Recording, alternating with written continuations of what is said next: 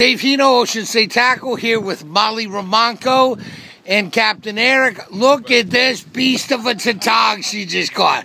This is her first day ground fishing. She's never fished salt water unless you call drinking on a boat, on a sporty in Cabo fishing.